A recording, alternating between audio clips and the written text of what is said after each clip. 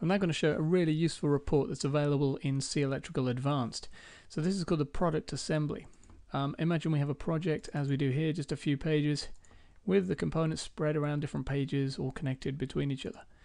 Now what we can do is go into the graphical lists, and very easily we can go down to product assembly, right click and generate, and fairly quickly it produces a report which groups together the complete component, shows what it's connected to, what wire numbers are connected, and it just brings it all together in one place. So if you can look at a panel, you can look at a component, you know where it's connected and what wires it's connected to.